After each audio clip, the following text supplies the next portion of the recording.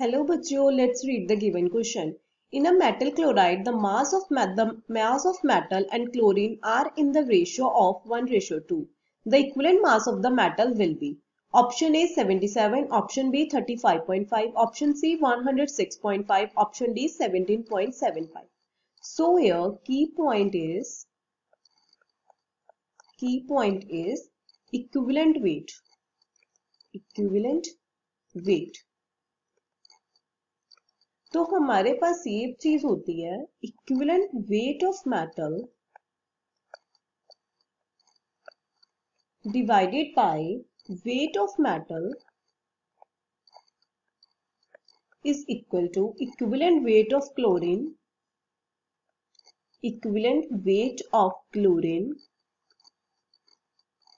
Divided by weight of chlorine.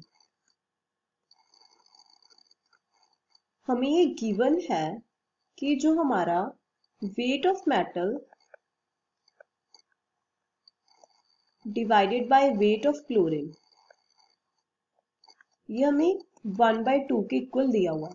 अब हम इसमें पुट कर देंगे तो equivalent weight of metal divided by 1 is equal to equivalent weight of chlorine is 35.5 divided by 2. So, equivalent weight of metal is equal to 17.75. ये हमारा final answer हो जाएगा. तो यहां से हमारा ऑप्शन डी करेक्ट आंसर हो जाएगा. I hope you understand the explanation. Thank you.